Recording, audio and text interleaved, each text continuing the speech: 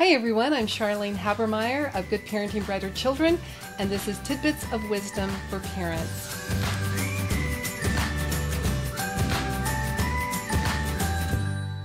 Today we're going to talk about the importance of ancestors and getting your kids involved with going on a treasure hunt and finding out information about those people that lived before them and that are part of their family.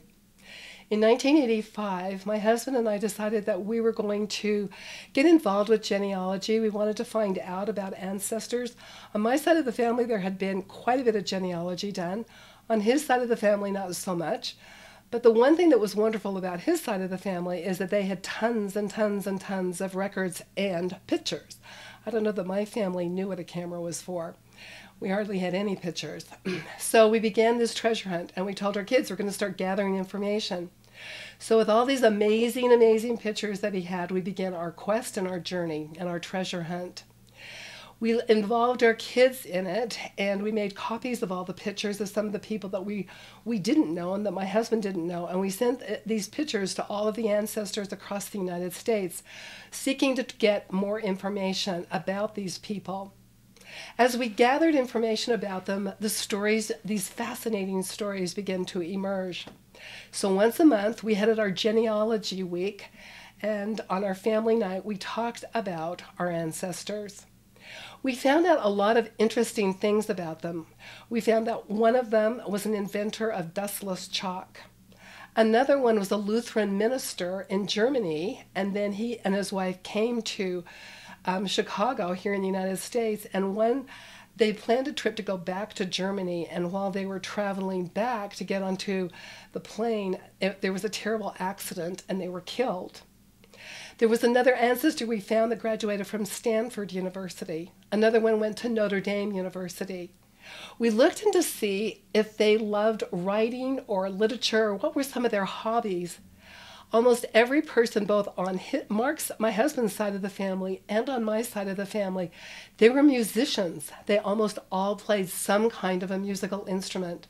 From one ancestor was an amazing mandolin player. Another one played the organ and the piano. And there were other instruments, the trumpet, the flute, the oboe. One of them was a singer who actually performed in Carnegie Hall. So we gathered up all of these very, very interesting tidbits of information, and there were some who were writers. They had written poetry. And a lot of them came from large families of 13 children. Some of them had fought in World War I. Some of them had fought in World War II.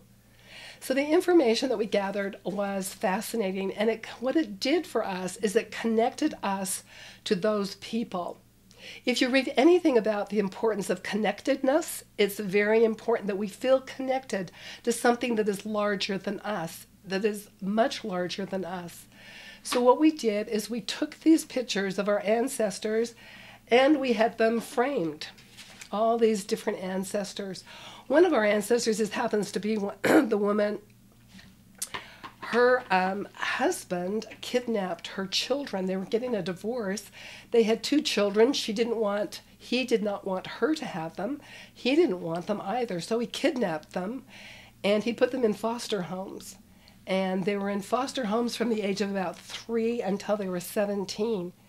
During that time, they never saw their mother, which was a terrible, terrible thing.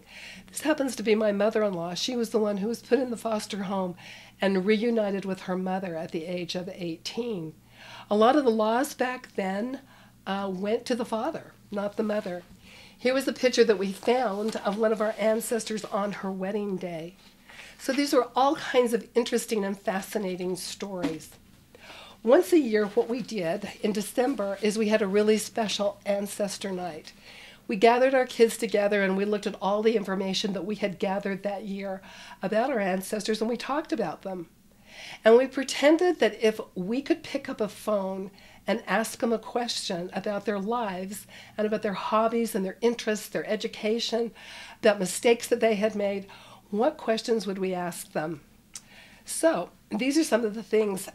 We also talked about looking at all of the qualities of this person. What are some of the qualities that you would like to have, that you would like to adopt from this person? Look at all the talents that they had in various things between science and music and the arts. Are any of those talents that you feel like you have? So in other words, we were trying to make these connections with our ancestors so that we could feel closer to them. So my suggestion to you is get out all of those records. In fact, you can go now, you can have your DNA done. Ancestry.com is a huge opportunity for everybody to go on. You can type in your name, you can download tons of information about yourself, about your family, about your ancestors. Many times it's backed many generations of information that you'll be able to get. Then start looking at the stories. My husband was interested in the statistical information of when they were born, when they died, where they were born, where they died. I was interested in the stories. I wanted to gather those in. I wanted these people to become alive for ourselves and for our children. You can get a lot of this information on Ancestry, so it's a lot easier than what we were doing back in 1985. And I would highly suggest doing it because then you will feel this incredible connection to those people who have gone before and how they've paved the way for you to have many of the opportunities that you have today. Thank you for joining me, and I'll see you tomorrow.